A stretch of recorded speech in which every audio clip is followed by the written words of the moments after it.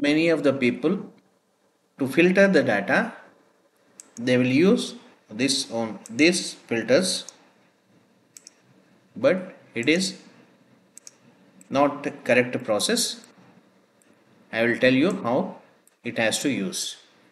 Select the data, remove these filters and click Ctrl T. It will convert into table.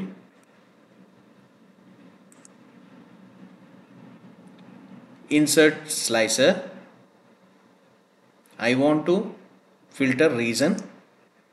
Click on OK.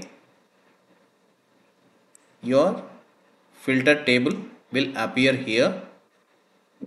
You can filter whatever the region you want, like this. See, I filtered Hyderabad. I want to filter Khammam, Karimnagar.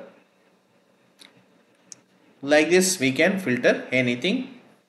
If you want to filter multiple, you can click on control and you can select, and you can release the filter also. It is simple. Thank you. It will look nice also. Please like, comment, share, subscribe. Thank you.